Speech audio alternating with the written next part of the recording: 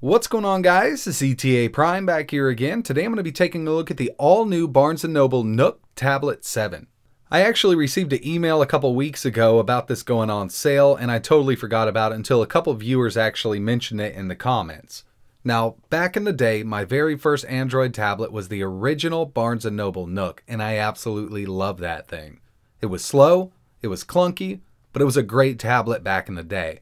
I learned how to flash custom ROMs, I learned how to root Android, and I actually learned a lot from that original tablet. By no means is this a high-end device. This is a very entry-level device, and inside of the box we get our charging cable, which is micro USB, a 1-amp charging brick, and the tablet itself. Taking a look around back, it's a single speaker setup. It's got a rear-facing camera. It also has a front-facing camera, but don't expect to be taking awesome pictures and videos with these cheap tablets. There is an open slot for an SD card. It will take up to 128GB micro SD. Taking a look at the other side, we have our volume rocker and our power button, and on the very top we have a 3.5mm audio jack for headphones, and we also have our micro USB charger. On the very bottom of the unit there is a pinhole microphone. I don't think it's going to sound very good, but they're only charging $50 for this unit. As for build quality, it's a little under the Amazon Fire tablets and much better than the RCA tablets you're going to buy at Walmart on Black Friday for $29.99. And speaking of Amazon tablets, this has the same chipset as the Amazon Fire HD 8. I'm going to do a quick rundown on the specs. For the CPU, we have the MediaTek MT8163. This is a quad-core ARM chip at 1.3 GHz. For the GPU, we have the Mali T720 MP3. This is a tri-core GPU. And for RAM, we only have 1GB of DDR3. Now, the Amazon Fire HD 8 has 1.5 GB. Same exact CPU, same exact GPU. The display is a 7-inch IPS 1024 by 600. It's not as vibrant as they say on the website, but it'll definitely get you by. As for storage, we have 16GB on board, but we have that micro SD card slot, and you can throw up to 128GB micro SD in there. For the OS, it's running a real Android 8.1 Oreo build, but it's Go Edition. Go Edition is specifically optimized for lower-end devices with 1GB or less of RAM, so with this hardware here, it should run decently well. It's got a 3000 mAh battery, and they claim 7 hours of reading or video, so I would put that around the 5-hour mark watching Netflix. The question's going to come up, the Amazon Fire tablet is the same price as this. Why not just buy the Amazon 7 tablet? And it's a great question. I like the Amazon Fire tablets, but I hate the operating system. It runs Fire OS, which is Android, but it's totally skinned over with Amazon stuff. This is Android with some bloat installed, but it's still Android. So here it is. Overall, I mean, it's Android, but we do have a lot of these Nook or Barnes & Noble apps pre-installed, and you can't disable them. I haven't opened any of them. I haven't signed into anything, so I don't know if they're working in the background or not. Full access to Google Play. I've already installed a bunch of stuff here. The feel of the whole OS is pretty snappy for being a $50 tablet. It's not bad at all. I didn't run a ton of benchmarks, but I did install Geekbench, and I ran it. Not a great score. Single core 540, multi 1437. I also ran a 3D Mark Slingshot and it scored a 99, which is the lowest I've ever seen a tablet score. But like I always say, benchmarks are benchmarks. I want to see some real world performance. First up, we're going to get into some video playback using Netflix, YouTube, and I'm just going to open up Kodi. I did install a build and it works fine here. This does have AC Wi-Fi built in, so you can get that 5 GHz network. So here we are. I'm using an Xbox One S Bluetooth controller connected here, just so I'm not shaking this thing around.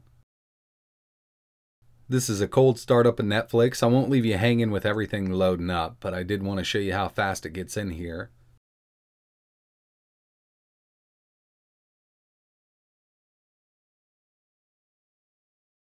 It's not the quickest I've seen, but it's not painfully slow. And if you guys haven't watched High Score Girl, definitely check it out. Well, like I mentioned, it has a single speaker and it does sound a little tinny, especially if you have it laying on the table, because the speaker is going to be facing the back.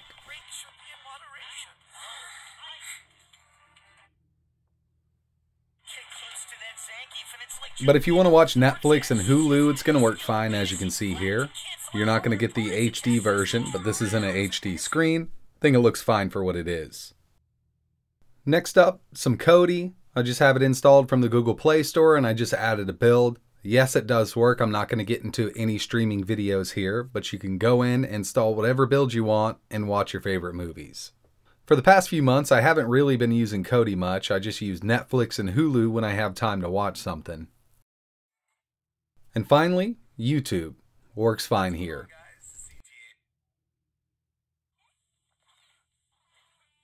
Next up, I want to test out some native Android games. Now, you're not going to be playing PUBG on this thing. I haven't even tested it. I know it's going to struggle, and Fortnite is not compatible.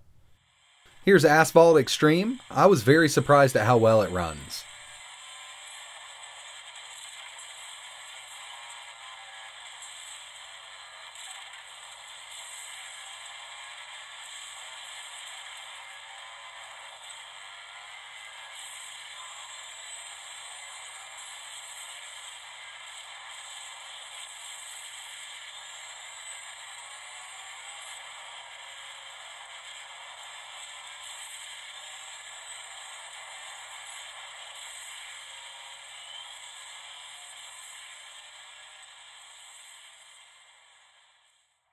Here's Grand Theft Auto San Andreas. It runs great on this little tablet. So pretty much all the Rockstar games like Bully and the other Grand Theft Autos are also going to run fine.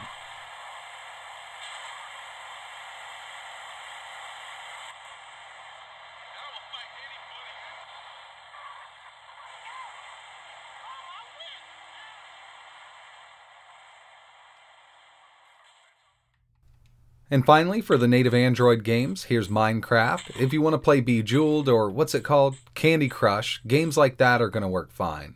This here has a little bit of stuttering going on. And my TNT test felt like it was going to freeze. I'm sure you could turn the rendering chunks down a little bit, beautiful skies off and stuff like that, and get a better frame rate out of it. But for the most part, I mean, if the kid needs a tablet to play Minecraft on, they can get by with this.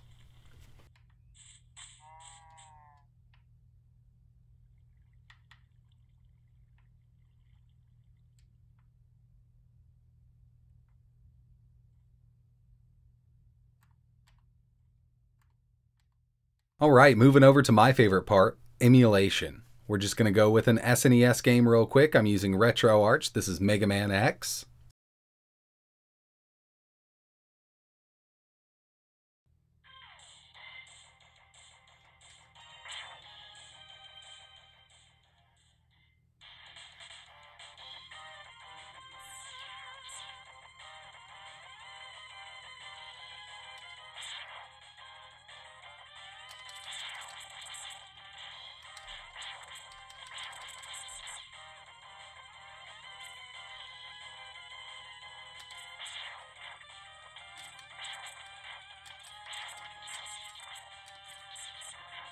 So as you can see, SNES is running fine here. If you want to play some NES games, PC Engine, Atari, even Game Boy Advance should run fine on this tablet.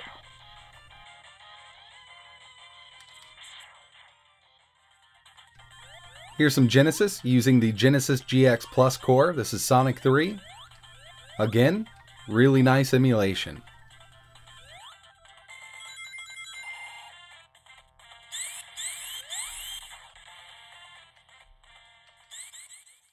And finally, for RetroArch, PS1 emulation. This is Tekken 3 here. I'm using the PC SX Rearmed core.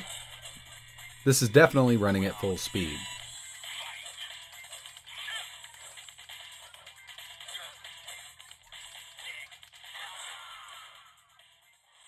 I had to test out some PSP emulation using PPSSPP. This is Ratchet and Clank. It's not the hardest game to emulate, but it's not the easiest. We do experience some stutters here and there. There's a few games that are going to work fine here, but for the most part, you will encounter stutters with PSP emulation on this tablet.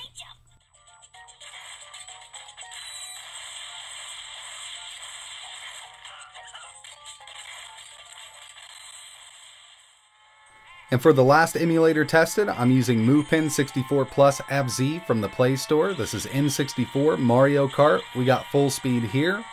And again, with this emulator, there's some games that are going to work just fine here, but if you try to go to like 007 or Conkers, it's just not going to cut it.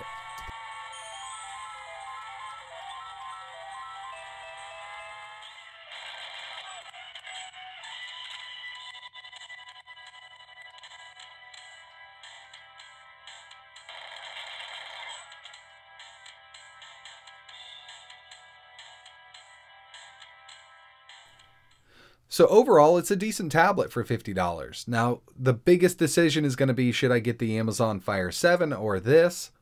In my opinion, I would pick this up instead of the Amazon Fire 7, but if I had the cash to buy the Amazon Fire 8, that's the one I would go for. So that's pretty much it for this video, guys. I really appreciate you watching. I'm going to leave links to Barnes and Noble if you want to pick one of these up. I'm also going to leave links to Amazon so you can pick up the Fire 7 or 8 if you decide to go with one of those. If there's anything else you want to see running on this tablet besides PUBG or Fortnite, because it's just not going to work out, let me know in the comments below.